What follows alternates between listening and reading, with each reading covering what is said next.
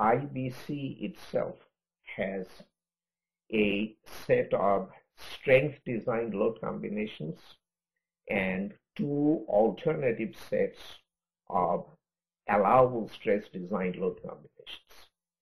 The two sets are called basic and alternative basic.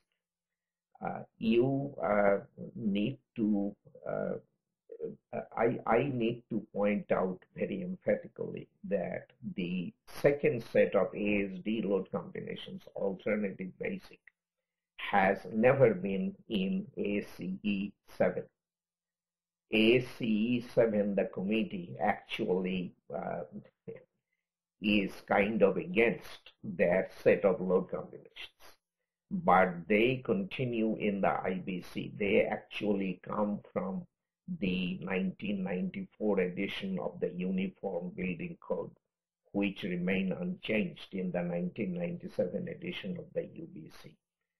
With one minor addition, we are looking at the UBC load combinations as alternative basic ASD, and as I already said, ASCE 7 has never included that set.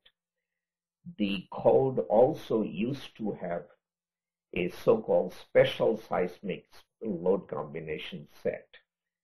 That has essentially now moved to ASCE 7, section 12.4, and they are called load combinations with overstrength factor. Section 1605 of the code will send you there to the load combinations with overstrength factor of ASCE 710 for the design of certain structural elements.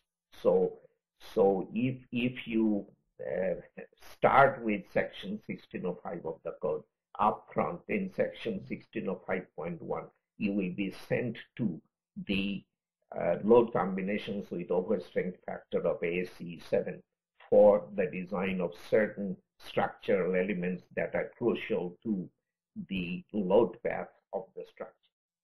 This is Ali Haji Hashemi, and today I will provide you with 3 load combination design examples.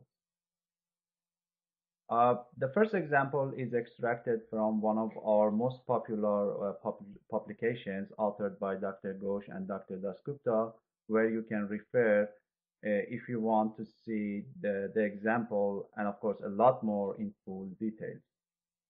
In this example, we are looking into a 20-story building which is symmetrical about both principal axes and utilizes a dual shear wall frame system to resist lateral forces along each axis.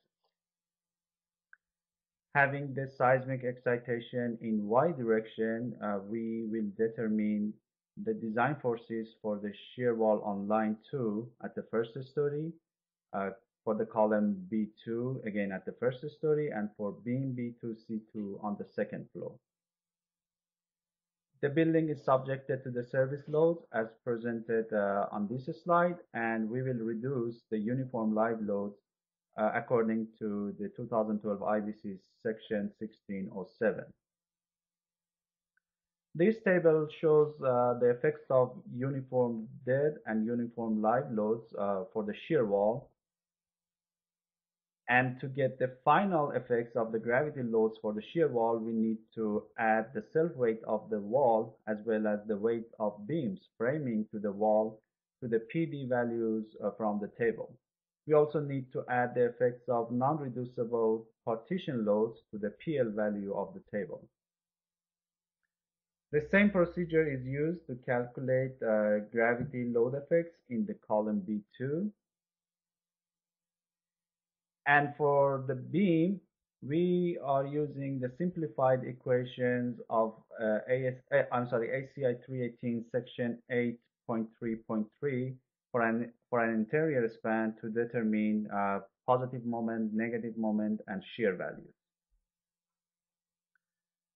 Now let's move to the seismic analysis of the building, where we are using a modal response spectrum analysis as presented in ASCE 710 section 12.9. Based on the results of ETABS eigenvalue analysis in y direction, we need to include three mode shapes of the building, which add up to more than 90% of the total mass participation ratio.